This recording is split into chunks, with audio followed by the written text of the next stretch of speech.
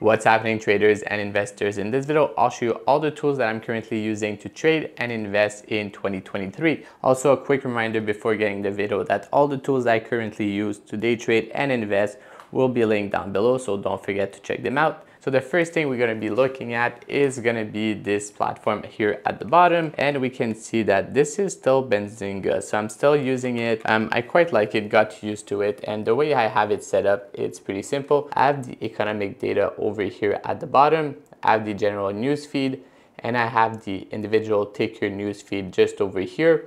So this is how I have it set up, and it's working quite nice. I just need to type in the name that I want to see, or these are all the news flowing in the market. Up here, there's been a bit of a change because right now you can see this is Chart Watcher, and I'm still using it, and I really do like it because it's super simple and it's just a desktop. So if whatever I'm using a different computer or my laptop, I can still look at everything that's moving at night or just pre-market whenever I'm having breakfast. But I did also try this trade ideas that I used to use quite a long time ago, but I'm giving it one more shot, and the only reason why I'm doing it is just because you can spread the platform better. So I have my morning scan over here with the news also just over here, and on this other monitor, just as you can see, I can still have also a higher day scanner that's just taking up a lot of space over here on my vertical monitor, and I can see everything that moved through the day. So I find it quite neat that I can place the stuff on different monitors and all of that stuff. So on top over here, it's going to be quite reflective, but I don't really have a choice.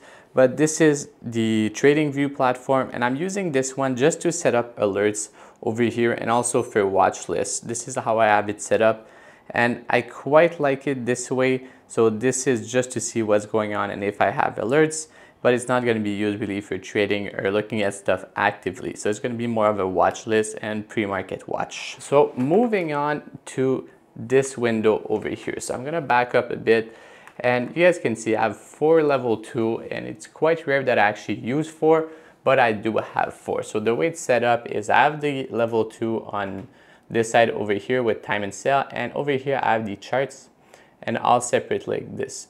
When I was using the vertical monitor at first, I was trying to fit, this chart beside this level 2, but what was actually happening is there was like too narrow and there wasn't just enough space over here like this. I ended up actually using this monitor fully for charts and this one for level 2, and it works pretty much perfectly.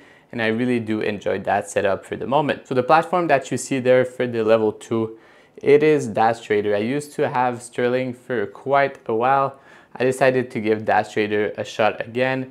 The reason why is just more customizable than Sterling, and I find it pretty useful to have some really good hotkeys and stuff like that set up compared to Sterling. But I'll see when it comes to really just trading if I do like it more. Coming back to this screen, I have just order window, P&L over here, and on top over here you guys can see these are just like quick rules that I write or notes for the day. And here I have the trade ideas alerts. So if ever I want to see additional alerts, or right now I don't have anything to actually put there, so I'm just going to put this for the moment, and it works pretty nice. When I come back to this monitor, I already talked about a bit, but I'm using the trading view charts, and the way I have it set up is just by creating separate box, as you guys can see.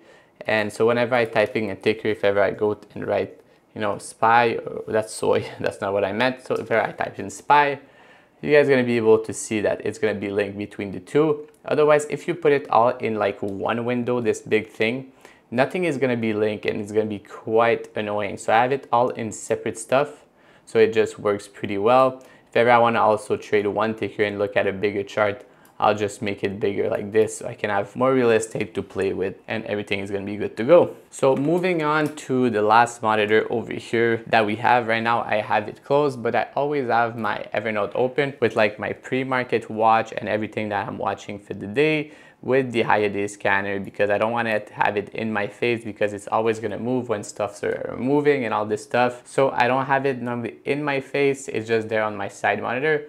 And right now when it comes to dilution and all this stuff, I'm using dilution tracker just over here. It's quite nice, pretty reflective there, but it's a pretty good platform. You guys should check it out. It's not expensive for what it gives, but also it's all information that's already available for free. So it's just the way it's separated and easier to read, so it can speed up a bit your process. So that's pretty much it. The last thing I always have is just OBS, and as you guys can see, this is gonna be recording all of my screen. So if ever I put this bigger, you guys can see that this is going to be recording my vertical screen that I have over here like this, and it's also going to be recording all my level 2. So you guys can see, so whenever at the end of the day I want to watch back something, everything is going to be linked over here. So additional platform that I'm using is just going to be this edge to trade that I have over here when it comes to historical data and looking at stuff in the past of what happened.